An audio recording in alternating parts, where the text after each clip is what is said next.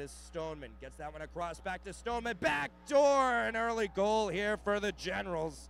Schroeder was knocked off by Caden Pattison.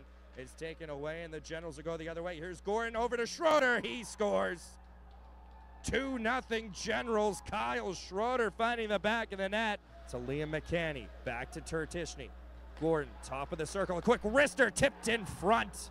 Power play goal for the Generals, and they are up 3-0. Looking for Macomb Demers. Great defensive play by Jake Hosu. Demers had a step. Now here's McCanny with a step to the back end. Saved by Out, and the rebound buried by Tyler Cooper. Another 4-on-4 goal by the Generals, and they have the 4-0 lead. Lofdahl. Head up, gives it across for Stephen Owens, just unable to handle the pass. No icing, however. Good hustle by Stephen Owens. The backdoor power play goal. Stephen Owens with great hustle into the zone. Rebound comes all the way up to the blue line. Picked up by Coran. Coran cutting wide toward the net. He scores.